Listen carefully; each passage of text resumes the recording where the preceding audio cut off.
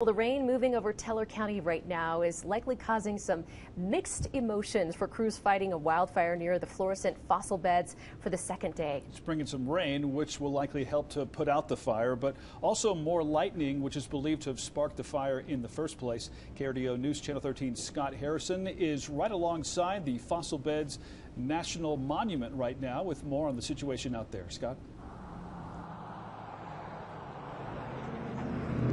Well, guys, one thing's for sure, having no smoke or flames visible on the horizon over my shoulder there, definitely a good sign for the firefighters and for the nearby homeowners. The storm that moved through about an hour ago brought rain and cooler temperatures for crews fighting that 14-acre fire. A somewhat more relaxed atmosphere from this time yesterday when the fire looked much more threatening and neighbors had already evacuated or were on standby for it. But those alerts are over now, and firefighters hope to reach full containment today, improving from 90% yesterday. Probably around 10 o'clock in the morning, one by one, Forest Service guy showed up, and I gave him the phone because I was on the phone with the Fossil Beds, asking them about a smoke and fire on their property. And from there, he called it in, and everybody else showed up.